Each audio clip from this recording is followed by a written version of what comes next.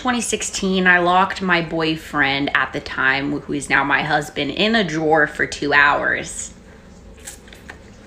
Love you, honey. Obviously, story time. So what had happened was I invited Ben to come over while I was home alone. But the thing is, I wasn't allowed to have Ben over without my parents home. And my daddy specifically said if he ever caught me alone with Ben in the house, that he would beat Ben's ass for not listening to him, and then I would be grounded for a month.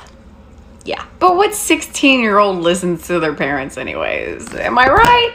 But I'm like, whatever, you know, I'm sneaky. I gotta get my alone time in with my boo. I gotta do what I gotta do. So Ben comes over, we're chilling, we're cuddling, we're watching Netflix, you know the deal. While we were chilling, I hear a car pull into the driveway. I run to the window and I see my daddy coming out of the car. And I start panicking. There is no way that Ben could sneak out of the house without getting caught by my dad. So I had to improvise and come up with a plan. I was like, I have to hide this. I could have simply hid this man in the closet, but no, that wasn't good enough for me. So I'm like looking all around for a hiding spot, and then boom, I find one. My bed at the time had this really big drawer at the bottom. This is basically what it looked like, but the drawer was on the side of the bed. I make Ben's ass get inside that drawer. Ben is like 5'10", and he has to like get inside the drawer like this. So Ben's in the drawer, I shut the drawer, everything's fine. I get on the bed and I act like nothing's happened. My dad comes upstairs to my room, says, hi, I came home from work early. And I'm just like, hey daddy, what's up? Are you gonna leave anytime soon? Or are you gonna go back? What did you need? Are you gonna leave soon? He's like, yeah, I just needed to grab some stuff from my office, and his office is literally in front of my room. In the meantime, I'm literally texting Ben while he's in the drawer like, are you okay, honey? He's like, my legs are falling asleep. How much longer? I'm like, not long. He said he's leaving soon. 20 minutes go by. My dad has not left. Ben is literally begging me to get out of this drawer. And I'm just like, you better thug it out. An hour goes by. And text me, I can't breathe, crying emoji, I'm getting out now. I was like, oh no, you're not. You're not. So I get off the bed and I sit in front of the drawer and I make sure he does not get out. An hour and a half later, my dad finally leaves. I open the drawer, Ben's just like this. And I'm just like, you can come out now. And that's when I knew he was a keeper.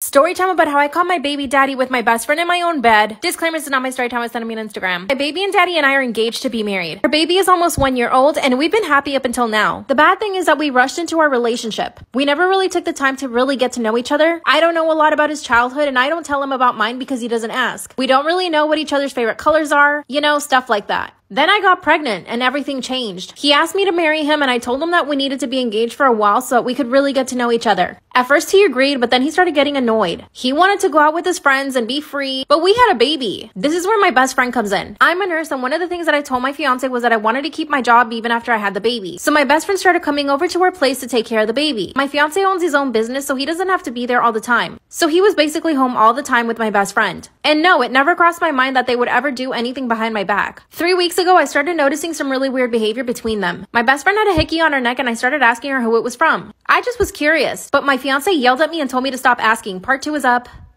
Part 2 of how I caught my baby daddy with my best friend in my own bed. Disclaimer, this is not my story time, it was sent to me on Instagram. When I asked my best friend about the ginormous hickey she had on her neck, my stupid baby daddy started yelling at me. He told me to leave her alone and to mind my own business. So I said, excuse me? She's my best friend and we talk about everything. That's when my best friend told me that she met someone new and that she was really happy about it. My baby daddy told me that I was nosy and he left the room. And that's when all the alarms went off. He had never behaved that way with me before, much less for my best friend. As soon as he left the room, I started interrogating my best friend. And she looked guilty as hell. I asked her who the new guy was and she wouldn't tell me. I mean, couldn't she have come up with a lie? But secretly, I knew that she wanted me to find out. A few days later, I start noticing more weird behavior. My baby daddy asked me to go buy groceries after I got out of work and it was already 10 p.m. He said that we really needed some things for the baby, so I went to the supermarket. It took me about an extra hour to get home after that, which looking back now was plenty of time for him and my best friend to do whatever they wanted. And when I got home, my best friend looked guilty as hell again. She was also wearing her shirt inside out. When I asked her about it, she started stuttering. And once again, my baby daddy jumped in to defend her. He told me that I was being nosy again. Instead of trying to get information, I decided I was going to catch him in the act. I told my baby daddy I was going to stay at work late. And I told my best friend the same thing. But really, I was a block away from our house. Part 3 is up.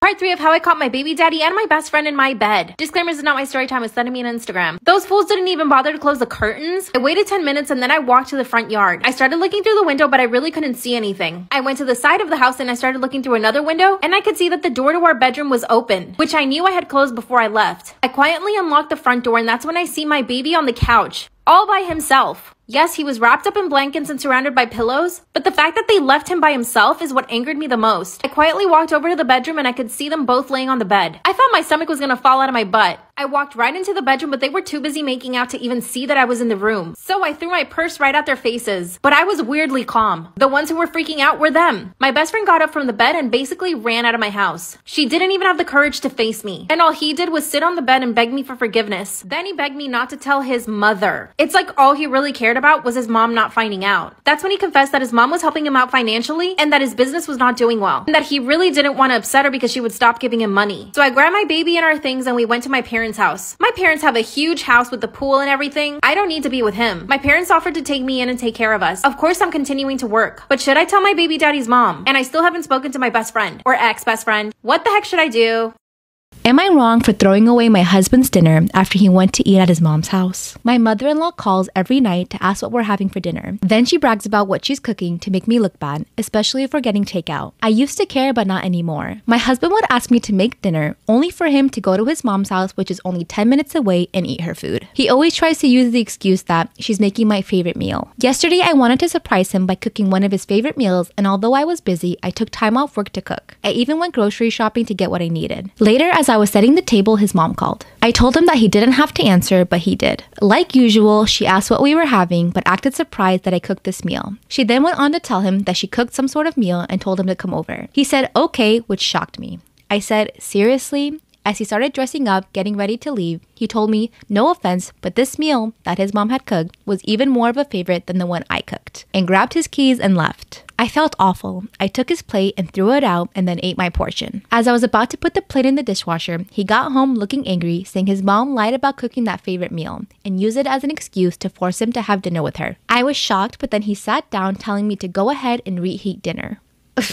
Please, okay, your ass left, you ain't getting no dinner. I told him no dinner after he abandoned it and I threw it out. He said, what? And I told him that he disrespected my time and effort by choosing to go eat with his mom instead. He began yelling at me, asking me if I really did that, and then called me petty and horrible, then went upstairs saying what I did was 100 times worse than what his mom did. I definitely feel like I let my anger and frustration get the best of me, but it really felt unbearable having to live like this for so long. By the way, I'm 26 and he's 28. To make one thing clear, my husband only does this when it comes to food.